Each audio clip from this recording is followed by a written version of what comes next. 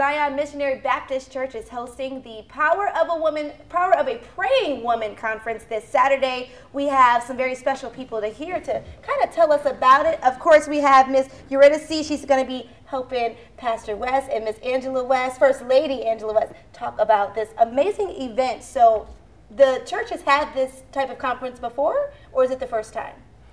This is the first time. The first one. Yes. Okay, so tell me about the Power of a Praying Woman conference.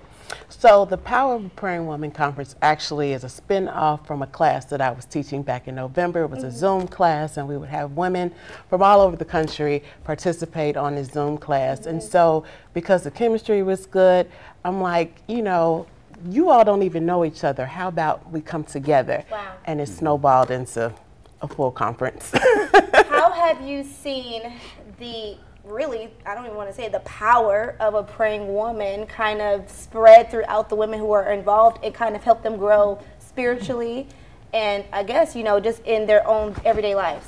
So the pot of women that we've had, you know, were shy at first because a lot of people didn't know each other. And so in essence, as we became more comfortable, people became more transparent, they became more vulnerable. We got the chance to pray for each other. Sometimes we would actually connect offline, and it just snowballed into actual friendships. And you are attending this, I'm assuming. Yes. And what are you excited about? Oh, I'm excited to see the speakers that are coming. I'm excited to see all the beautiful women in Springfield come out and support and be encouraged. So yes. And we have different women, like you said, there's so many different women in the class. They're coming from all over to be a part right here in Springfield, Illinois. Yes. Man, and so what can we expect when we're talking about the conference? Will there be different breakoff sessions, or will we just be hearing a panel? So, in essence, I've gotten a wonderful, phenomenal, award-winning speaker by the name of Minister Keisha Lockett. She is a part of the Douglas Singers, and she's anointed in so many different ways. And so she's going to be able to talk about, in essence, the power of a praying woman. I also partner with Pastor Maddie Matthews from Philadelphia Holiness Full Gospel Baptist Church in Elgin, Illinois. And so in essence, we're going to be actually coming together, listening to the speaker, hear testimonies like what you're asking now about how the power of a praying woman has helped them. And so it's going to be more so of a family type feel. Now, Pastor West, I know this is for women, and I know you've been supporting, you know, and letting them do their thing, but can you talk to us about the power of a praying woman and how that impacts a family?